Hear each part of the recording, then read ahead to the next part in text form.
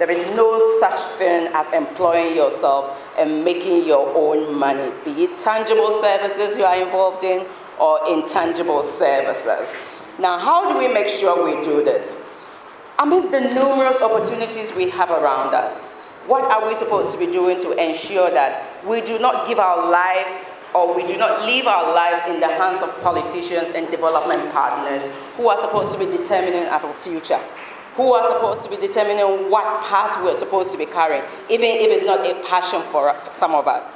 Now, we're supposed to do what we call SWOT analysis. That's the strength, weakness, opportunities, and our threats. And what I mean by that is that when we do a personal SWOT analysis, we get to identify what the strengths are and which skill is going to be essential and sustainable to our development and growth as young people. Now, this must not be based on perception. Lately, when I go on Facebook or social media, everyone is a CEO and an entrepreneur. Do we understand what we are doing? When we come down to real life situations, is that what exactly we are involved in? What is your passion? What do you do to ensure that you have a development of yourself? What do you do to ensure that you have a sustainable income-generating activity that will not support just you, but your immediate community as well? Politicians will make us promises at all times.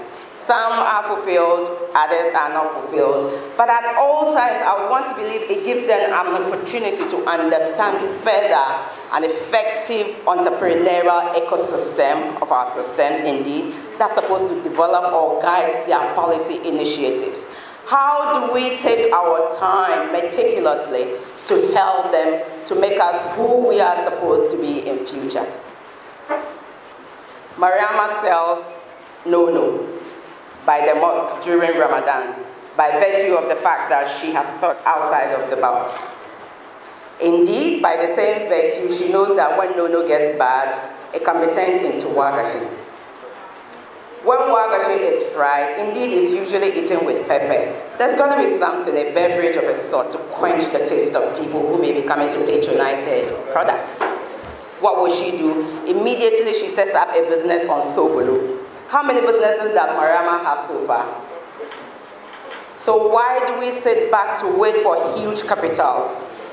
Why do we sit back to wait for government intervention?